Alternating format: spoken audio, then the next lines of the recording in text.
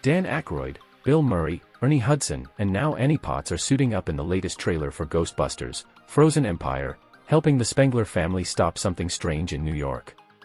The latest trailer for the Gil Kenan-directed sequel to 2021's Ghostbusters, Afterlife, features new and more extensive footage of the surviving original Ghostbusters and their secretary Janine Melnitz as they face off against an entity trying to freeze the city straight into a second ice age.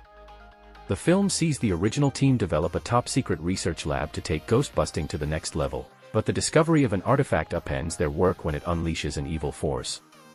They'll have to face it, and enemies of the humankind, like Walter Peck, William Atherton, the Ghostbusters' longtime nemesis.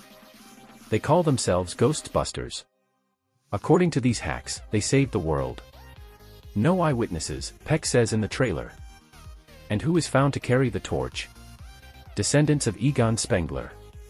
The Spengler family, Paul Rudd's Gary Gruberson, Carrie Coon's Callie Spengler, and their two children Phoebe, McKenna Grace, and Trevor, Finn Wolfhard, object, in part on Gary's grounds that, "Bustin' makes me feel good."